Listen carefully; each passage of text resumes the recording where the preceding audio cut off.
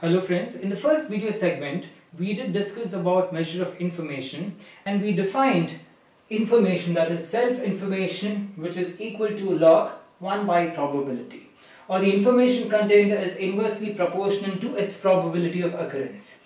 Now I had left it here where we did not define the base of the log. Now if I consider the self-information I, which is log 1 by p to base 10, then the units would be in Hartley. If it is to base e, then the units is referred to as nats, and if it is base 2, then it is referred to as bits. Now in most of the cases we consider log 1 by p to base 2 because we want the information contained in bits. Now how do I find the relation between Hartley, nats and bits? How do we do that, right? So let's take this equation. So of course 1 Hartley, so 1 Hartley is nothing but I by log to base 10 1 by p. So it is I divided by log to base 10 1 by p. So this is from the first equation. Now we also know that what is I? So I is nothing but log 1 by p to base e. So let me substitute 2 here. So 1 Hartley is nothing but I is log 1 by p to base e divided by log 1 by p to base 10. Alright. So now how do we do that? How do I find the relationship between Hartley and, for example, nats? How do I do that? Now this can be written as log p to base e with a negative sign. So we know that if I take its reciprocal, or if I take its reciprocal, I get a negative sign here. So minus log p to base 10. So I get log p to base e divided by log p to base 10, and this can be written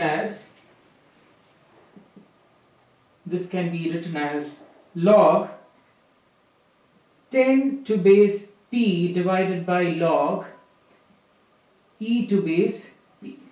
So on what basis did I write? So we know that log b to base a is nothing but 1 by log a to base b. Okay, so I have log 10 to base p divided by log e to base p, and this is nothing but log 10. Since the base are one and the same, I can write this as log 10 to base e. So this is nothing but 1 by log e to base 10. Okay, so what is 1 by log e to base 10? So I can definitely find log 10 to base e or 1 by log e to base 10, and that would be equal to 2.303 nats, right? Because I've substituted for I as 1 by p to base e in nats, right? So 1 Hartley is nothing but 2.303 nats.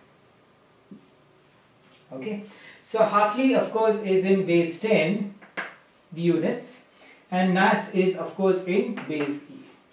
So how do I do that? So if I want to find the relationship between Hartley and nats, it's just going to be log 10 to base e. So if I want to find how much is 1 Hartley equal to in bits, so definitely I need to do log 10 to base 2, because Hartley is log p to base 10 and bits is of course log 1 by p to base 2. So it would be log 10 to base 2. So this is nothing but 1 by log 2 to base 10, and I would get that as approximately 3.32 bits.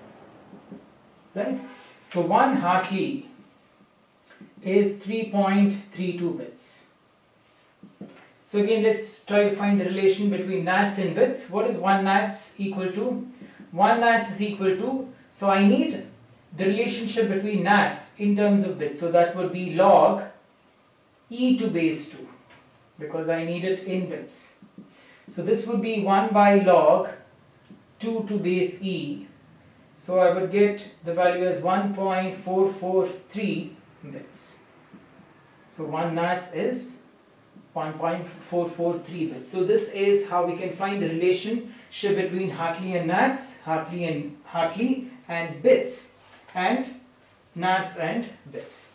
So this is the relationship. Of course, in most of the problems what we solve, either to find the entropy or to find the self-information, we usually consider log to base 2, and that is the general standard which is usually used, because we need the measure of information in the form of bits, in bits, right?